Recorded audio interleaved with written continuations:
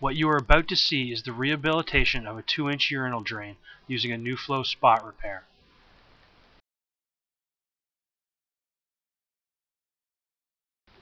This piece of felt is the base for the structural repair.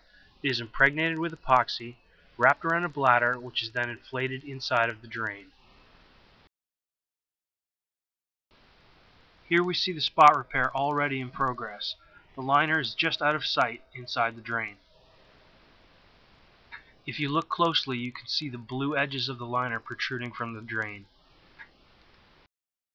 After the liner is cured, the bladder is disconnected from the compressed air source and deflated.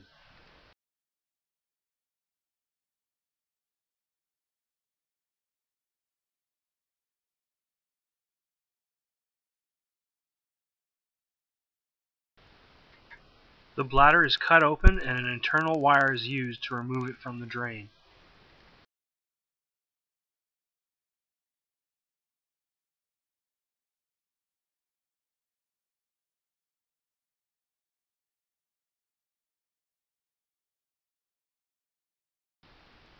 The wire is connected to the inside bottom of the bladder.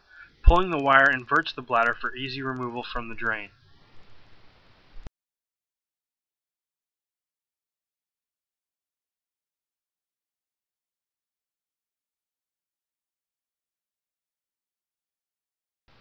The blue liner is now visible inside the drain.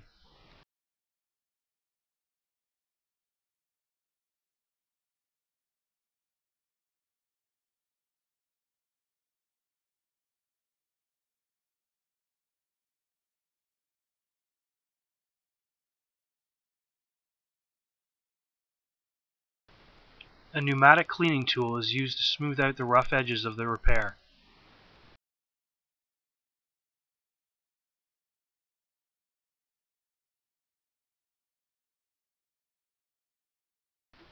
The completed repair.